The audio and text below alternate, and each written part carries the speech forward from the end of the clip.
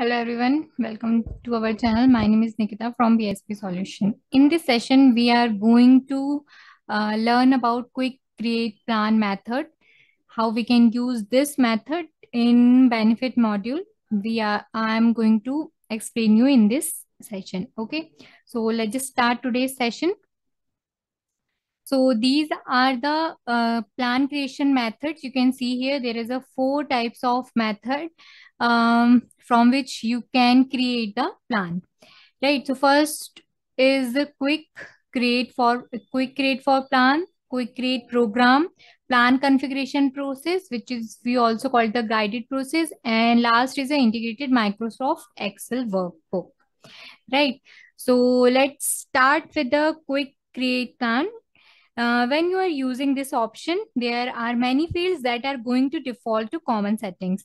So it allows you to set up your essential pieces, and then later on you will go back and make whatever modification that you want within the full-blown process. And when we use this particular option, it's going to set your plan to pending status so that you can again review what was defaulted and make alteration to anything that needs to be different based on your business practices, right? So we are going to create this example medical plan in this session, and we also create the supplemental life plan and flexible spending account plan in our next session, right? Next tutorial. So let's just move on to the application where we are going to perform this task, how we can create the plan. On the home page, you have to go to again the benefit administration option, then go to the plan configuration option.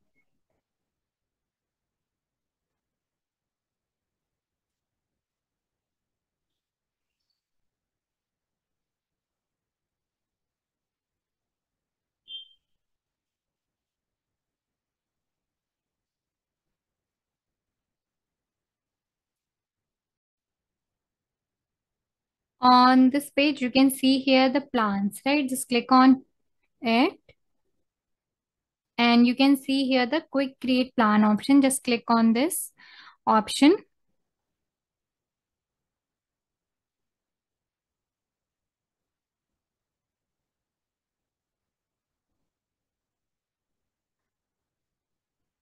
Okay, so here we have to fill the name, and before that we have to set the session effective date here.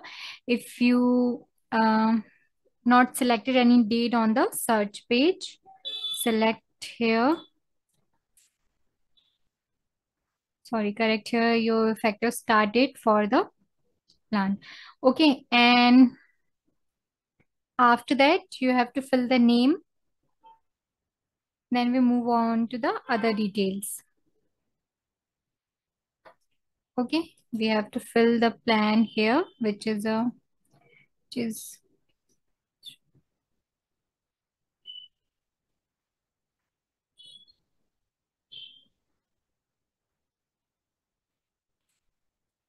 the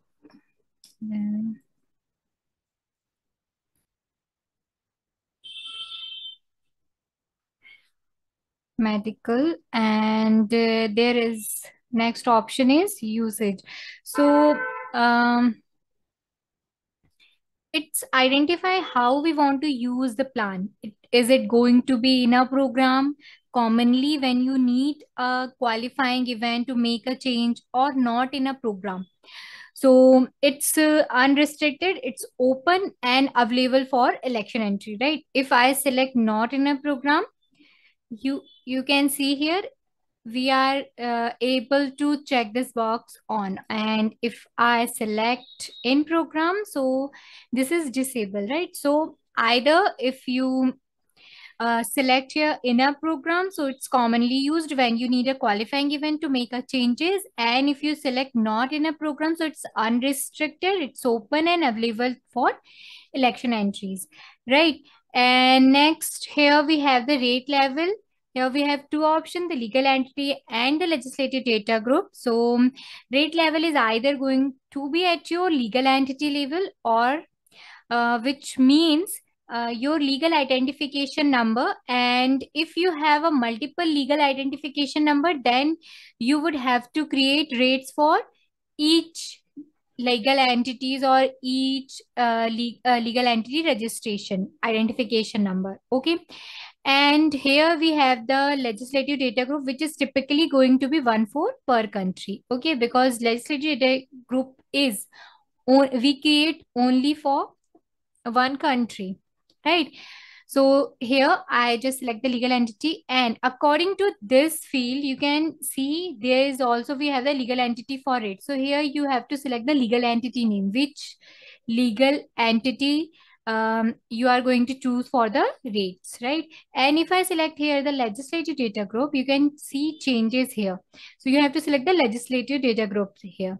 Okay, so these two rate level and legislative rate level, and here the name for the legal entity and the legislative data group field associated with each other. If you change here anything, the changes reflects here on this field, right? So here I select the legal entity. Okay, and next what we have is these boxes. So here, if here what you can see here, we can select here the existing plan type, right? We created here the medical, the saving, the life insurance. We can see here the existing plan type. But if I check this box on new plan type, so here what you can see here, we have to define plan type name here. We have to select the option type here, right? So if you want to add the new plan type, you have to check this box on, so you can create the new plan type here, right? So I just uncheck this box, and I just explain you about the enable restricted enrollment. If you select not in a program, so you are able to check this box on, right? Like this, you can able to check this box on now. But select here in our program, right? And if you want to, here we have the contain option. What's this option means? You can see here the options right here, right? What options we created in a previous session, which is a benefit options, right? We are able to add here. So if I uncheck this box on, so you can see here the option field is not visible here. Now you can see here we are on a bottom of the page, but we are not able to see the options here, right? Options field. If I check this box on, so now we are able to see the options field here. So this is how these checkbox works. Okay, so here we select the plan type for this plan. Here we select the medical because we are creating medical, and here select the legal entity. So I select here the US. And if you want to add any required enrollment certification, you can add here, and plan coverage amount you can fill here, right? And then here we have to select the plan year period. So here, for example, I select 2017 to 2022, right? And here, okay, it's going to be 2023. And here we can add the options. Okay, so in this drop down, these options are visible to us. Why these options are visible? Because we created under this plan type, medical plan type, we created these options, right? So that's why these are visible here. No other option are visible here because no other option are created under this plan type, right? So it's related to each other. So I select here this one, and going to attach other one, which is a employee plus family, and just going to last one, which is a employee plus one. Okay, now what we are going to do is just click on the save and close option.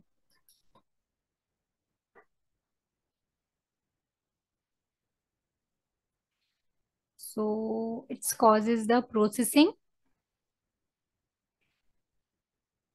And in our upcoming session, we are going to see what are the eligibility profile and how we can create the eligibility profile, and then we come back and associate with our plan. Okay. Basically, it is here. If you want to add any eligibility profiles for this plan, the participant who are eligible for this plan, you can add here.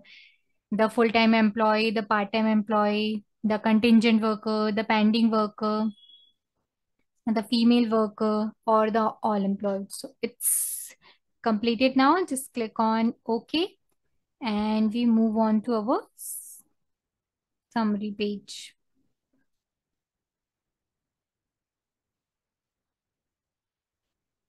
So this is the summary page. We created this and we associated these option with this plan. Okay. And you can see here the status is pending here right now. Why I explain you on the starting of the session, these are on the pending status. Why? Because if you want to change anything, you can review it after later point of time, and you can change the status after reviewing all the information, and then you can deploy it. Because if you deploy this, you are not able to change anything. That's why right now it's in a pending status, right? So we going to just back.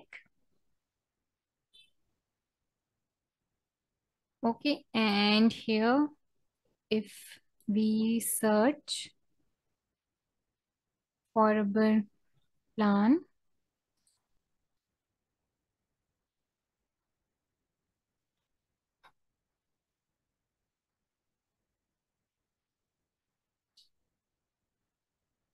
just click on the action and correct option.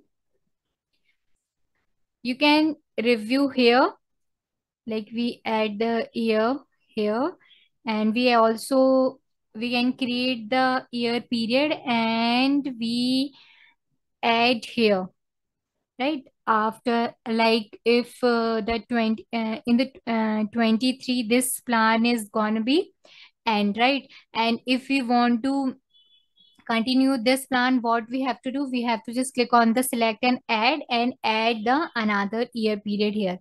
But firstly we have to create the year period. So I also explain you in other upcoming in our upcoming session how we can create the year period, right? So here on the status, you can change this status into the active, right? So first you have to review the information is if everything is correct, you can change the status from pending to active, and then you can deploy this, right?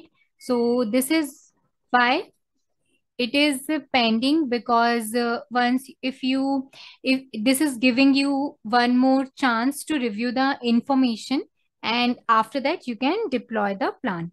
So this is how we can create the plan from the quick create plan option. I hope it is clear to you. Thank you so much for watching the video.